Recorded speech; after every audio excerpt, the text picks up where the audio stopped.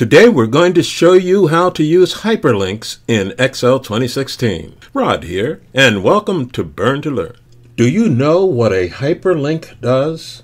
Hyperlinks create a link to a file, a document, a URL, email, or a new sheet. In Excel, there are two ways to access the hyperlink process. The first way is to use a shortcut by pressing Ctrl+K.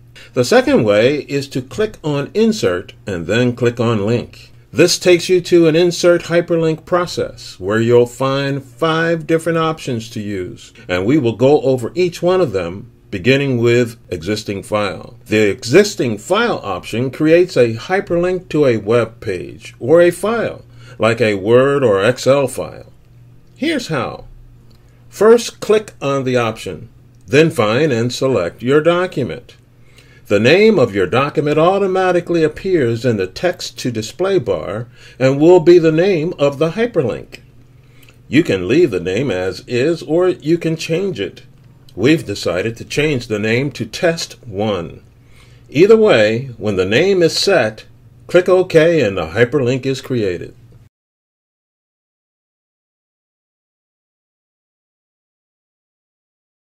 Now we'll use the shortcut Ctrl+K to access the hyperlink process and show you how to use the web page option. Choose Web Page. Then click in the address box and type in the address of the web page you will hyperlink to. For this example, we'll use Burn to Learn's website address on YouTube. Next, we'll change the name in the text to display box to Burn to Learn and then click OK.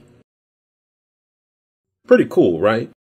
Don't forget to subscribe to our channel. Let's use the shortcut Ctrl+K again and show you how to use the Place in this document option. This option will tell Excel where to place your hyperlink. Here's how. First, select the option Place in this document, and next, go inside the Select a Place in this document box and choose Example 1. Now go to the Type Cell reference box and type in the cell where you want the hyperlink to appear.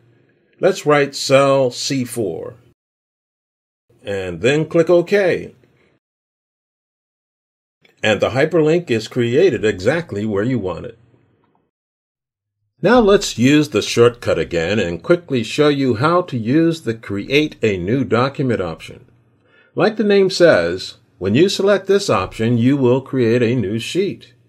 So first select the option. Next, decide when to edit. If you choose Edit the New Document later, your document will appear when the hyperlink is clicked. If you choose Edit the New Document now, your document will appear immediately. We're choosing Edit the New Document later, and then type in Burn to Learn as the name of our document, and then click OK. Let's write a title, Hello World, on our new document, then save it and close it.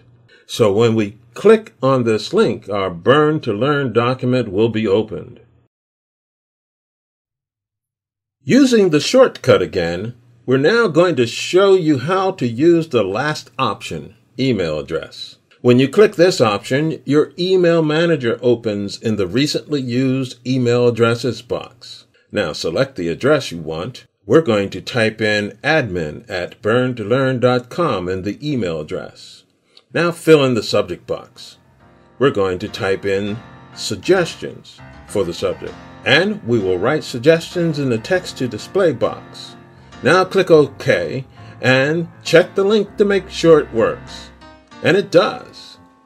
Now you know how to create hyperlinks using 5 different options in Excel 2016. Please take a few seconds to like this video, to comment, and share it with friends. We love your feedback.